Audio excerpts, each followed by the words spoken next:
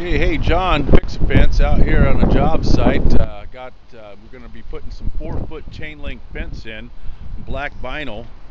I just kind of wanted to show you the extreme bias here that we got to work with here. So this is a rock transition here, and it's about 10 feet. So we're going to put a post there, and then we're going to come down and put a post down here, and 4 foot up we'll have some fence up there on a bias. And I'll show you guys how to make how to do a bias here for a chain link fence after I get the post set, and we'll keep moving forward. All right. Okay, I got all the posts set here at this transition point here.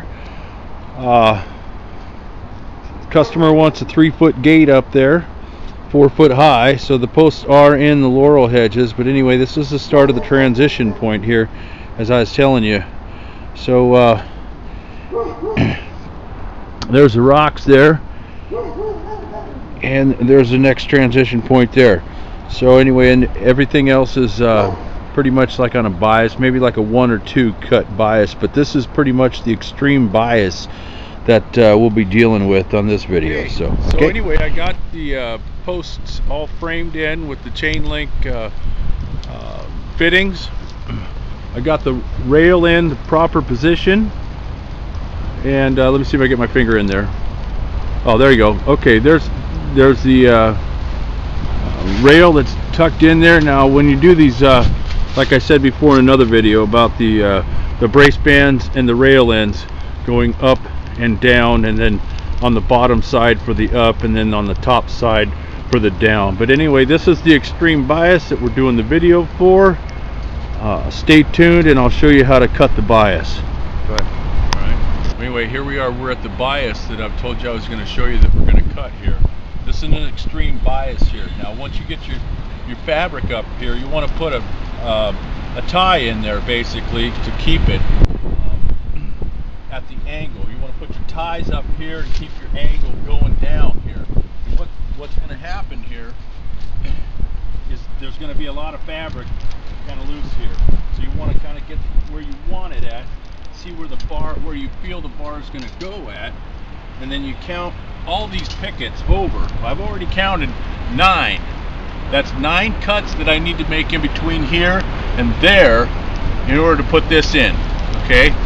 I'll show you what it looks like when I'm done. What you want to do is you want to make sure when you cut them, you want to try to hide the bar. So the bar will be going down here when you make your cut. It'll hide when we put it in there. I'll show you here when we get it done here. I'll take a couple of pickets out here, and then when I get the bar going here, I'll show you what we're going to do here. There's 2 cuts. Okay.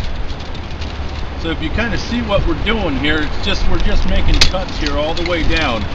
Okay, and I'll show you what it looks like when I'm done.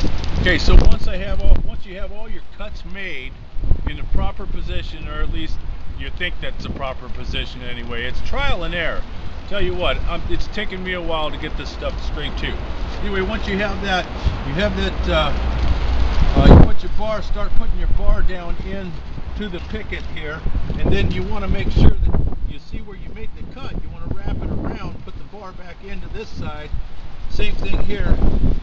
Put the bar back in that side, feed it down, the bar back into the fabric, okay. And sometimes, like I said, it's trial and error where you want to get your pickets cut at.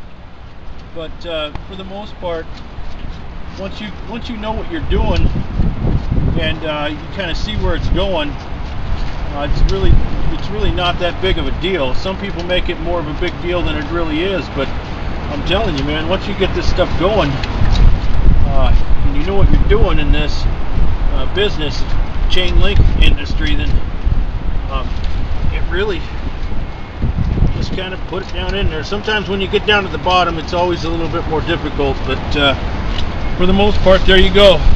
The 9 cut bias. Fix-A-Fence LLC 503.